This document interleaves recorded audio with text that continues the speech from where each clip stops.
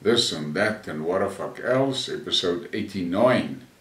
Fortunately, I've got some light tonight, and it's hot and humid in the Lowveld, thunderstorms around, and the power will be going in the next hour and a half. So, this day was an interesting day.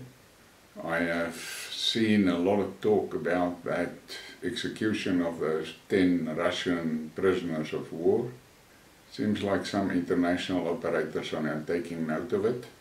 And then I've seen a very disturbing thing about Ukrainian Zazis activity in Italy. And I have to accept that the Europeans didn't listen when the Arabs warned them about all the weapons being thrown into the Ukraine. People must not make a mistake. The West is labeling those people as new Nazis, as if they are something new. They're not. They are thoroughbred Zazis. And those people, we have seen what they've done previously, and they will do it again. And I see many reports and videos and things of what they are doing, and it is absolutely shocking. But the Europeans did not listen. And the recent vote in the UN, the world voted to declare the Nazis as dog shit, what they are. But NATO, all the NATO countries voted against that resolution. That tells you a lot. But the Europeans are in for a hell of a surprise. The Americans are sitting there on their continent, and they are laughing at the Europeans. The Europeans are destroying themselves, but they do it willingly. The unfortunate reality is that the Europeans don't have a leadership, European leaders. They don't have European leaders. They've got a lot of American puppets, and that's it. Newcon puppets. But they are going to pay for it, and the people is unfortunately going to suffer. But there are many instances in history where the people sorted this type of crap out, and they will have to do it again. Let me start this one again with a little bit of art. This is something that I saw on Twitter, and it is really well done. I like the composition, I like it. The artist is very good. Look at it, think about it, enjoy it. And then we get to South Africa and our president. And listen to this absolute crap. Broad-based black economic empowerment is necessary if we are to create an inclusive economy that is able to grow, innovate, and realize its full potential. What the fuck is he talking about? 30 years down the line, 130 laws discriminating against me as a white man. I'm part of 4% of the population, and he says it is necessary if we are to create an inclusive economy. For fuck's sakes, if they couldn't create it in 30 years, how the hell, how long does he still think it's going to take? This man is off his fucking rocker, and they all sitting with their hands in the BEE tin to steal as much as possible without deserving it or working for it. And that's the reality. The whole economy has been telling them the BEE is a bullshit story and it is crippling the country, but they don't have fucking ears. And then we get to this. The United States, United Kingdom, France today voted against investigation of the 30 biolabs found in the Ukraine. If there is involvement with the pestilence, it cannot be investigated. It seems that the UN is only relevant to incriminate or impose sanctions. And I'm going to show you a larger image of that. That was what was submitted to the UN. and you can stop the show and go through that. It is very scary. And then we get to China, and I listened to an economic commentator on a popular Afrikaans channel 2 days ago, and he was talking about the contracts that were given to the Chinese from Sunroll.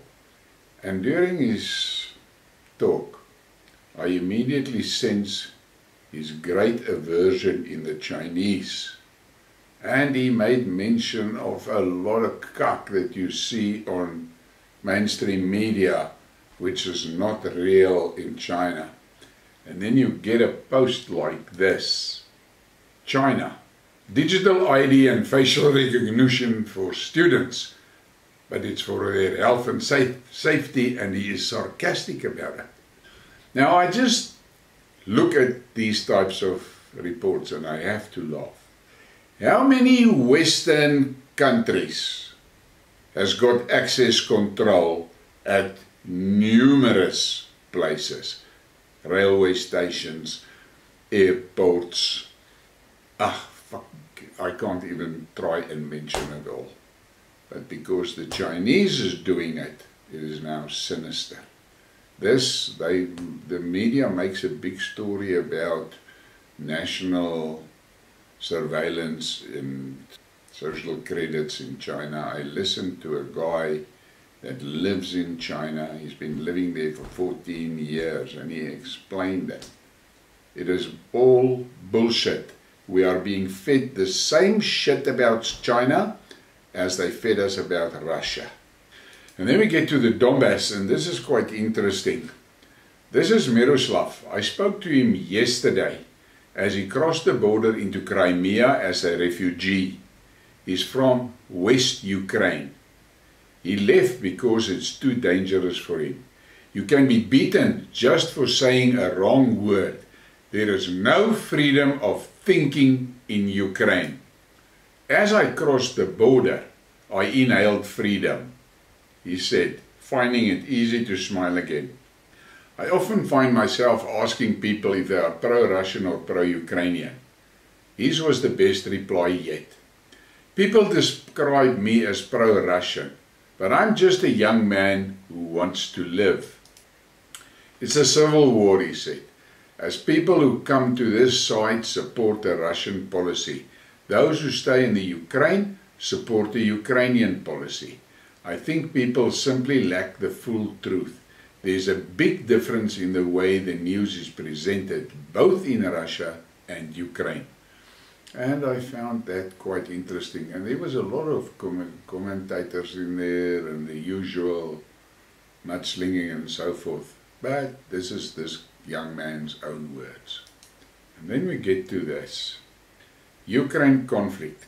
At the city cemetery in Kherson, journalists found traces of possible mass graves. How many people are buried there is still unknown.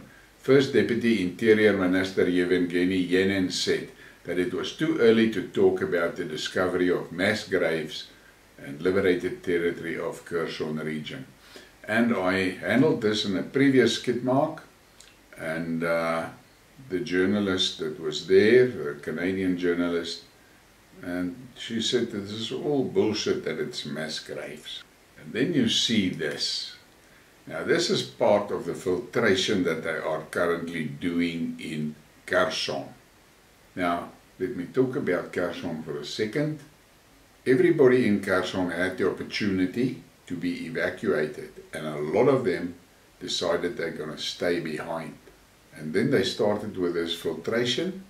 I believe there's literally dozens of pro-Russian people, labeled as pro-Russian by the Ukrainians, that has been executed already. And the young men that were jubilating and dancing around the soldiers, the Ukrainian soldiers, they received their call-up papers this morning. So now they got to go and fight. Kherson, after the Ukrainian army entered the city. We know that this is happening there. This is the civil war. Sorry for the sad news. Maybe there will be better news in future. And there you can see those that have been labeled pro-Russian. tied to the poles and they will be executed. And then there's more Putin collaborators tied to lampposts and confronted by residents of Kherson. And then there's this little Spanish blogger. She is there in the Donbas. The lie of the media. Zelensky has brought peace to Kherson. Reality. Any person of Kherson who does not end up murdered as pro-Russian will be sent by Ukraine to the front. Meanwhile, in the republics, Russia decrees the demobilization of students. And that is the reality. And as I've said a few times already, the Western taxpayers must be very happy. They should look at pictures like this and then pour themselves another round of drinks, because this is what their tax money is doing. Shelling civilians in Donetsk city. And then we get to this. Now, many of us must have seen the jubilation parties when the Ukraine soldiers walked into Kherson. And then there's this guy that made a big story, how Ukraine did meetings of happiness in Kherson is the title here. This was a guy that sang the praise songs for Ukraine. In a video filmed by Agence France Press, an allegedly enthusiastic Kherson resident declares that there is no electricity, water, communication in the city, but he is very happy that he has freed himself from Russians. The subject, identified as Yevgeny Nikolaevich Pondin, residing in Kiev, is the commander of a company of National Guard Military Unit 3030, probably arrived in Kherson to carry out repressions, while at the same time starved for Western videos. And there you have it. Someone sent me a link just after the Kherson thing, very sarcastically, and said, how do they fake this? Well, I've got news for you, this is how they fake. And then there's more pictures of filtration in Kherson. Nationalist group Punishers carried out a mop-up in Kherson. Local Bandera members turned in those who were helping the Russian army. We do not know the fate of these people, but there has been many reports on Telegram of how the people are executed. And then we get to the EU. And this first image, you must look very carefully at it. This is the Italian Minister Maria Elena Boschi signing up for her new government position. In my humble opinion, it is the wrong choice of shoe color to wear with that suit in such an important occasion. And look at those shoes. And you guys, look at the shoes. Do you agree? Is the shoe color wrong? And then more from the EU and this Russian sense of humor. Breaking. The Siberian tour operator visiting the Bear, the subsidiary of InTourist, started offering hot winter tour packages to Russia for EU citizens. The package includes unlimited hot showers, heated room with electricity, Ruskaya banya, red caviar and vodka. And look at that. And here is a bigger image of the poster. I love it, and I think it must make some Europeans fucking angry. And then we get this. The EU legislator takes a shot at Serbia over the RT broadcast. The EU Parliament's Serbia rapporteur Vladimir Bilčík criticized the country's government for allowing the broadcast of RT.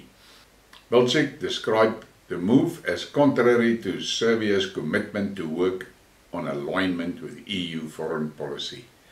Where the fuck does that EU come from to dictate things like this to everybody? Serbia is not part of the EU. And then we have this. The US attacked Libya and others. Europe suffers the consequences. US attacking Middle East. Europe suffers the consequences. US attack Russia via Ukraine proxy. Europe suffers the consequences. Europeans, Do you understand the pattern? I don't think they understand the pattern. They are zombies. And then we get to the gender thing. And this was quite, for me, I was surprised when I saw this from Tucker Carlson. Gender and race detransitioner decries LGBT propaganda in the West schools. Only London, who recently identified as a Korean woman, is now transitioning back into a British man and is speaking out against the radical ideology which teaches children to idolize weak men and erodes the alpha straight male. London told Fox Tucker Carlson he had fallen victim to the social programming and is undoing his surgery just 6 months after undergoing the procedure, vowing to speak up for children suffering gender dysphoria. And I remember this guy, there was big stories when he came out and identified as a Korean woman. But look at the nonsense, look at that. And tonight I don't have a specific what a fuck, but this one takes the place of what a fuck. Look at this shit. Look at it. Biological male wins women's division of US cycling race. Can you believe it? This is how rotten society has gotten in the West. I cannot understand that the people don't realize that they are absolutely morally bankrupt. And I listened to a video of a woman that was talking to a school council, school board, and she said to them, if I say I identify as a cat, am I a cat? And everybody said no. She said exactly. So how can a man, a male, identify as a woman? It's biologically impossible. But we have all seen it. There's no more room for logics and common sense. And it was as if the pestilence shit has deprogrammed all people. Common sense is out of the door and they are zombies. And on that, please give me a like, a subscribe and a share. Thank you for your support.